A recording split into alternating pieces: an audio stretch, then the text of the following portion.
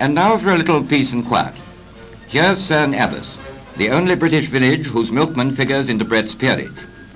Lady Pamela Digby delivers, and the van driver is Lord Edward Kenelm Digby, holder of a 300-year-old baronetcy.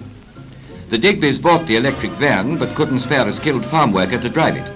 So the 11th Baron took on the job, with Lady Digby as roundswoman for the holiday fortnight. A deputy lieutenant of the county, J.P., and county alderman, educated at Eton and Sandhurst, Lord Digby puts in a working day that begins at 7:30 in the morning.